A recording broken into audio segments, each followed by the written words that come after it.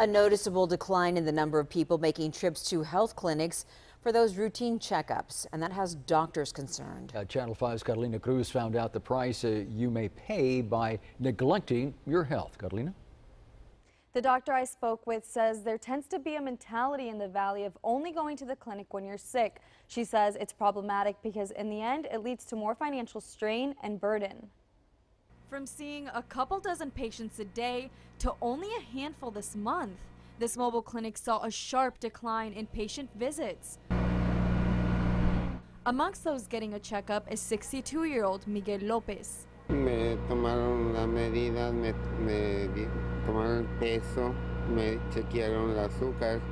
It wasn't always a habit of his to get a routine checkup. Financial struggles prevented him from doing so. Yo casi siempre iba muy poco. Dr. Michelle Cordova Kesi says finances isn't the only roadblock for low-income patients. In the Valley, traditionally, there has been a lack of access to care, and so people, it's sort of new for, especially an older generation, to seek care when they're not sick, like preventative medicine. She wants the community to know taking your health for granted is a big mistake.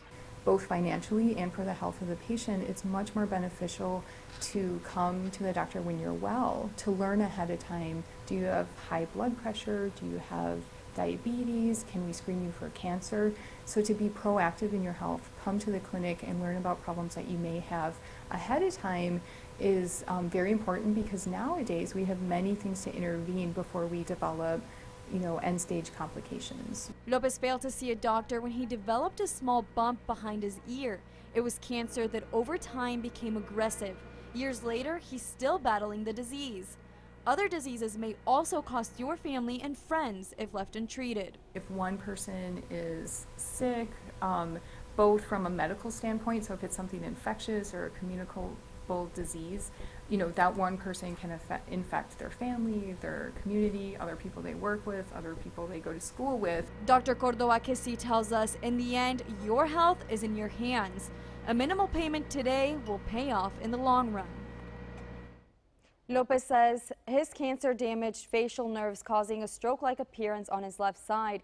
He now frequents the doctor, but says it's a habit he wishes he would have picked up sooner. A lesson learned he wants you to keep in mind. Live in the studio, Carolina Cruz, Channel 5 News at 6.